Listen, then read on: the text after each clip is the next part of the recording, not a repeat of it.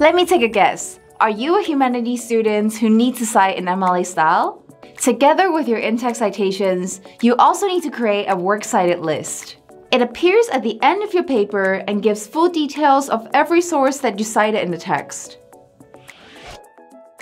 In this video, I'll walk you through the 9 core elements of an MLA reference entry and show you how to format your works cited page in the Google Docs environment. If you only need help with formatting, jump straight to this timestamp. Hi, I'm Jessica from Scribbr, here to help you achieve your academic goals. Begin each source entry with the name of the author or creator.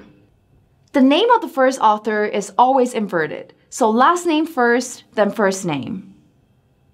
However, when a second author is listed, their name is not inverted. When a source has 3 or more authors, only the first author is listed, followed by et al. Always include the full title of the source, including subtitles in title case.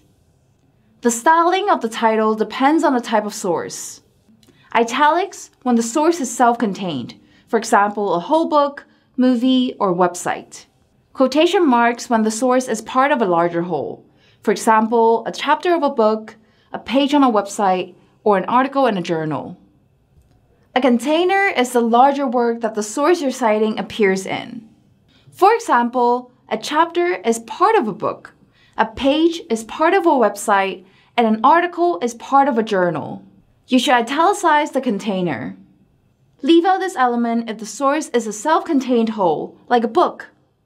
If there are other relevant contributors, like translators or directors, add them right after the container title. Leave out this element if there are no other contributors. When there's more than one version of a source, include the version you used. For example, a second edition book or a director's cut of a movie. Sources such as journal articles, magazines, and TV shows are often numbered. Include this element if your source has numbered parts. The publisher is the company responsible for producing and distributing the source. It is usually only included for a book publisher like Oxford University Press or a movie production company like Warner Brothers. Always include the publication year. If you also know the month and day of publication, include this if relevant, like this. When a source does not state a publication date, add the date on which you access the information at the end of the reference. For example, access 22nd September 2018. What you include in the location element depends on the type of source you're citing.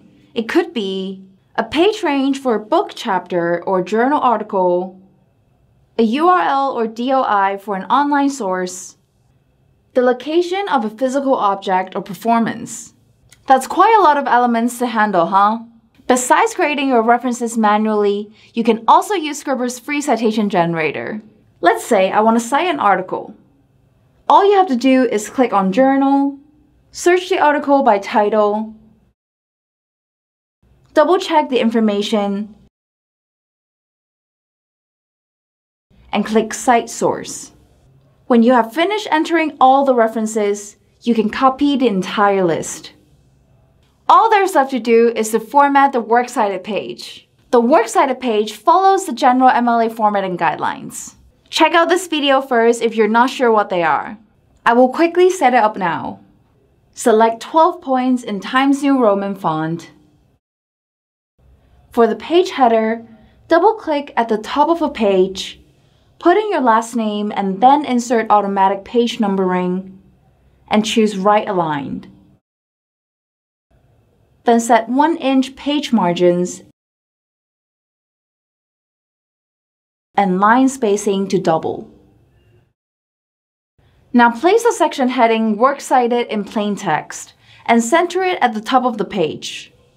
It's important to sort the references in alphabetical order based on the author's last names. If you copy them from Scribbr's citation generator, the references are automatically in alphabetical order.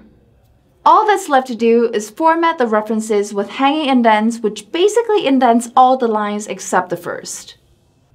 Select the entire list, set left aligned, then pull the arrow on the ruler to 1/2 inch and the rectangle back to 0. And we're done! That wasn't too hard, right? Now, if you need more help with MLA style, we've got all you need in this playlist. See you there!